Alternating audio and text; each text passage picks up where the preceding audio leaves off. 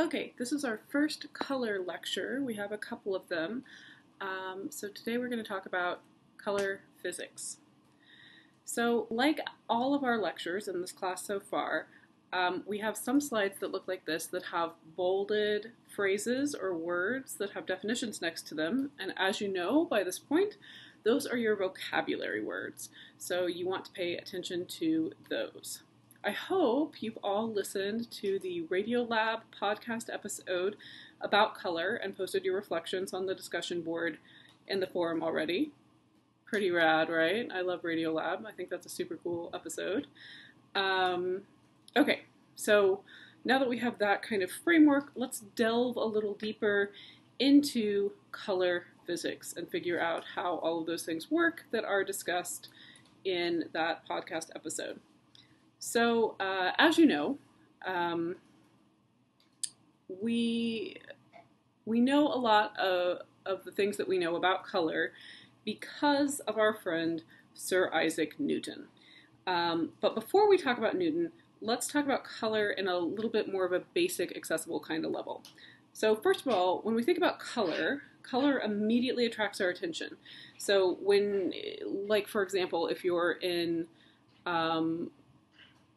I don't know, a Walmart or a Toys R Us or something, and you go to the aisle that's toys for little kids, for like toddlers and infants, what do you notice about them consistently? They're all really bright colors, right? And that's not an accident. The reason that they're all really bright colors is because infants and toddlers, humans at a young age, respond more directly and more actively to color than to any other stimuli.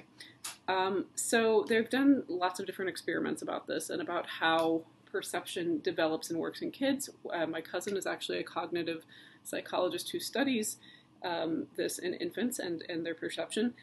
And so when presented with an array of different bottles, for example, that are in all different shapes and all different sizes and have different colors of liquid in them, little kids, little toddlers, will group and organize those various array of bottles in various sizes and various shapes. They organize them by the color of the liquid, not by the size or the shape, because color holds kind of a primary responsive role in our brains. So it's very important to how we tend to see the world.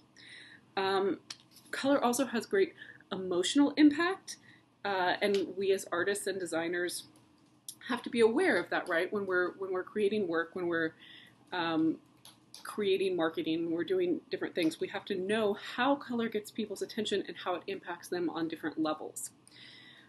So when choosing a palette for a project, there's a lot of different things to keep in mind.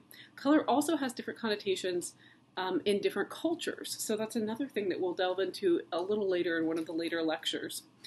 But basically, let's talk today about color physics. To use color fully, we have to understand the major types of color, how they are created, and how they interact with each other. Color theory is the art and science of color and its interaction and its effects. As artists and designers, we combined aspects of color study from chemical, physiological, and psychological perspectives, as well as visual and physical attributes of color. So we have to be kind of aware of a whole spectrum of influences and of contributing factors to color and to its perception. So for example, like physicists, we use color wavelengths to create visual effects, and we'll talk about color wavelengths a lot today. Like chemists, we must be aware of the safety and the permanence of dyes and different pigments. So we don't want to use like a lead-based dye or pigment in one of those toddler toys because that's poisonous, right? So we have that kind of in common with chemists. Like physiologists, we put into practice different theories about how color is perceived. Like psychologists, we utilize color in communication and how to express different emotions or cause viewers of our work to experience different kinds of emotions. So there's a lot of different aspects to color and color physics that we need to consider as we're making art. Okay, so additive and subtractive colors are the two main color systems. Beams of light create additive color. RGB, you might be familiar with this. So RGB on a computer screen, that's the color system of computers, refers to the primary additive colors, and those are red, green, and blue. So additive colors deal with light, colors of light, and when you're mixing light. On the flip side, what we more think about in this class, because we're not doing digital work, are subtractive colors. So subtractive color is created when white light is reflected off of a pigmented or dyed surface. This is the kind of color that we work with when we mix paint, for example. This is what we generally, as a general population and as artists, think of when we hear color wheel, primary colors. We generally sort of defer to subtractive color.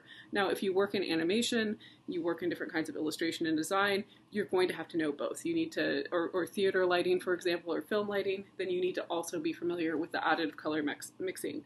For this class, you mostly are going to be working with subtractive color. And the primary colors for subtractive color are red, blue, and yellow. Okay? Okay.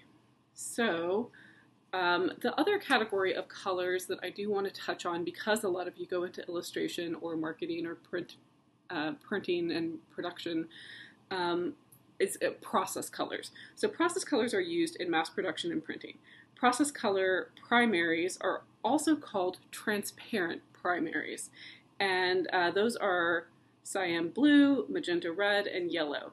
So that's like what your printer cartridge is, the ink for your printer, they're labeled with cyan, magenta, and yellow, right? So CMYK, that's cyan, magenta, yellow, K stands for black. So if you're working in that kind of production, those are the sort of colors that you need to be aware of, which is like process colors. Okay, so let's see, process colors. So let's get back to our friend Isaac Newton. So if you listen to the Radiolab episode about color, they start off by talking about Newton. And as you may recall, Newton was so interested in figuring out color and light and their relationship that he stuck a blade in his eyeball. So thanks, Newton, for doing that, so we don't have to, okay? So basically, the basis of color theory is about the physics of color and light. All of our perceptions and systems of color exist because of the connections between color and light, and this was discovered, again, by our friend Isaac Newton. As he discovered, white light, when it passes through a prism, so like a crystal, a glass prism, when a single beam of white sunlight passes through a prism, it splits, okay? We call that refracting. So it's refracted or bent and separated into different colors, okay? So this creates the spectrum of hues, like what you see in this illustration, and the white light separates into these colored light components, as you heard about on Radiolab. When white light hits a surface, some wavelengths are absorbed and others are reflected, okay?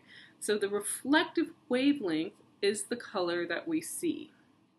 So a white surface is something that reflects all of the color wavelengths, so they all bounce back, so we're just left with white. And a black surface is something that absorbs all of the wavelengths, right? So they're all absorbed in, they mix together, so that's how we see black. Color reflection and absorption are rarely total, so that's why we see different hints of other colors, okay? But for example, like you perceive a stop sign as red, the reason is because that surface is reflecting red back to your eye and absorbing all the other colors, okay? Red has the longest wavelength, violet has the shortest wavelength of the colors that we perceive.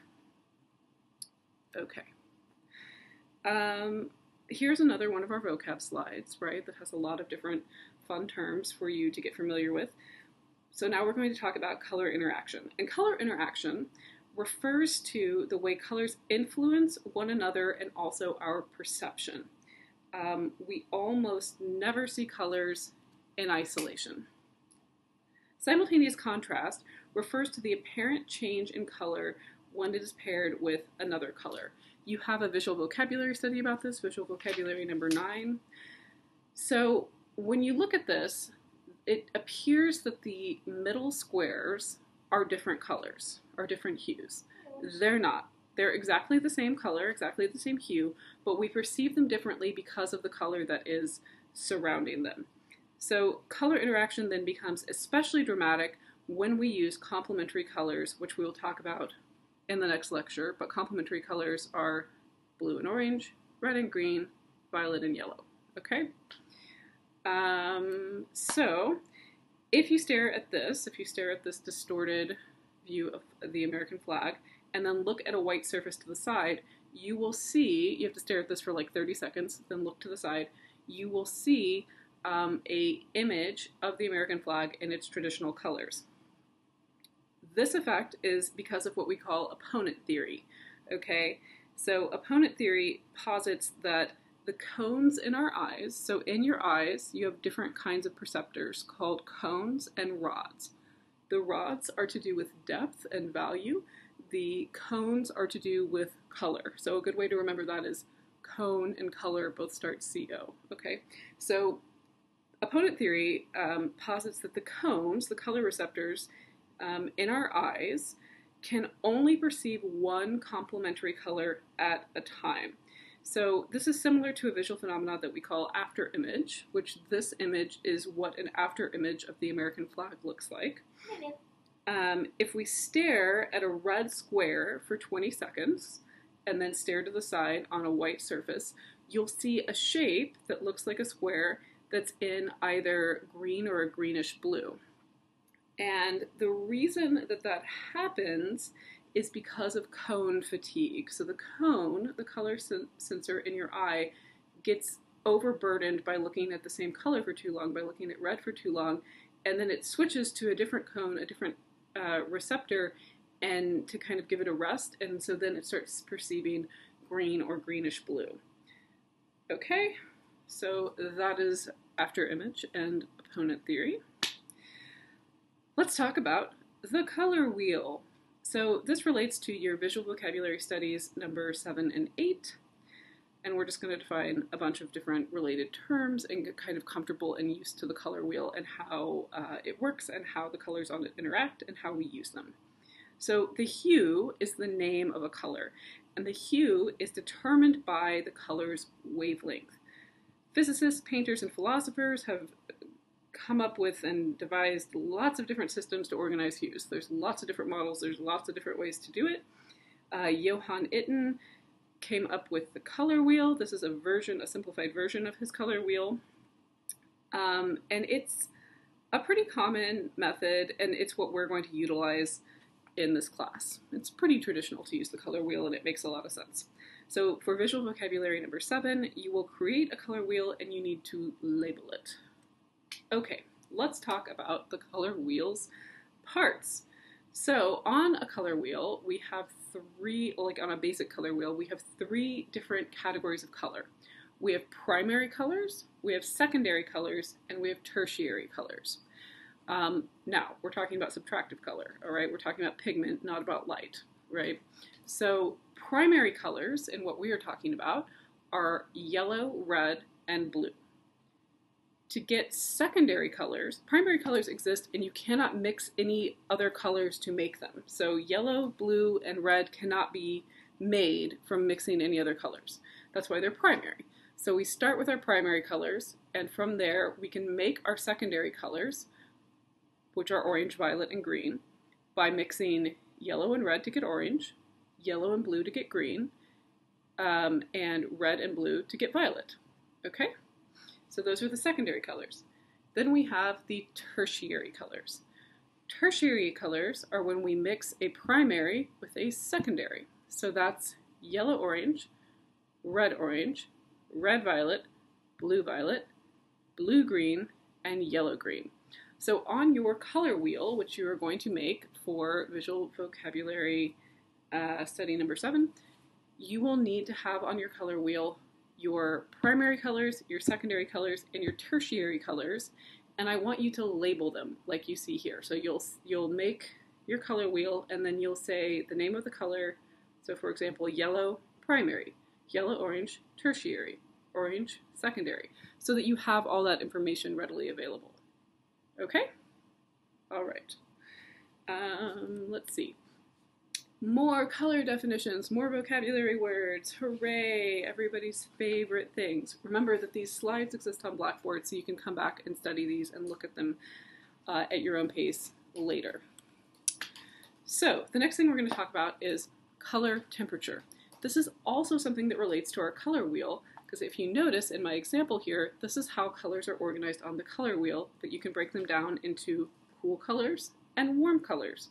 On your color wheel that you're going to make for visual vocabulary study number 7, I want you to also put a little indicator of where the cool colors are and where the warm colors are, okay? Color temperature is an important aspect of hue, and temperature in this case refers to not just the way we perceive things as looking warm or looking cool, it also physically relates to the color. So if it snows outside and you take a bunch of squares with different colors on them and you lay them on top of the snow, the ones that are warm colors, the snow underneath there will actually melt faster than the ones that are cool colors. Why does this happen? Well, if you think back to all the things we've been talking about, we were talking about wavelengths of light, which relates to how we perceive color. Longer wavelengths melt the snow faster. So the warm colors literally are warmer than the cool colors, okay? Fun fact for you.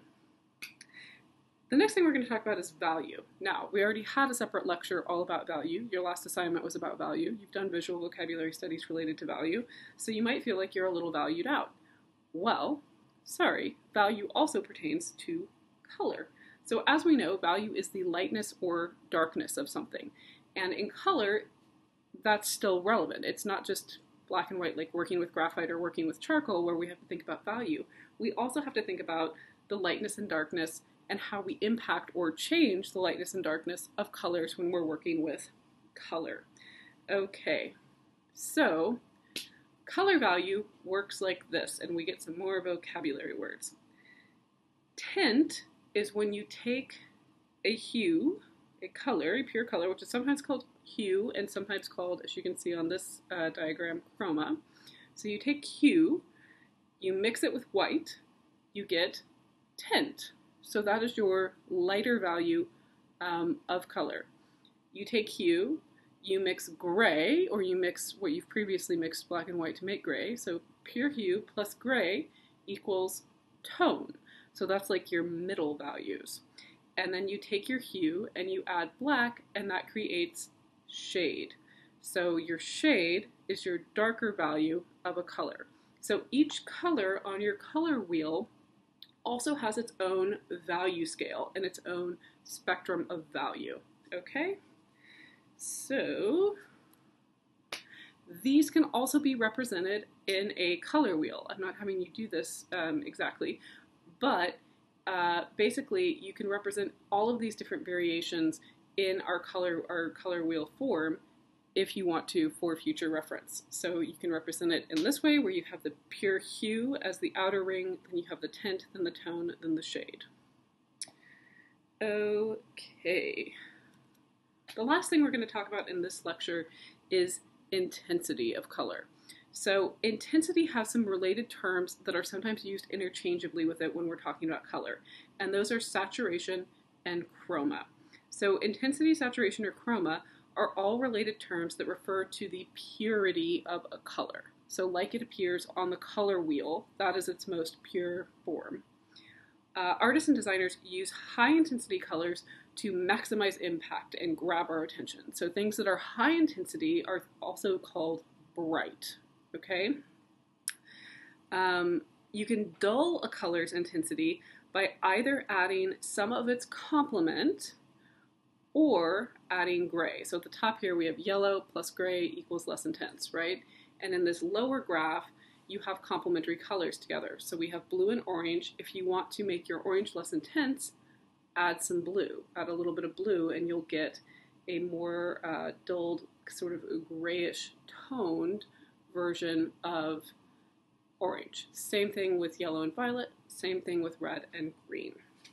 So we'll talk more about colors, color schemes, and palettes and how they work together in the next color lecture.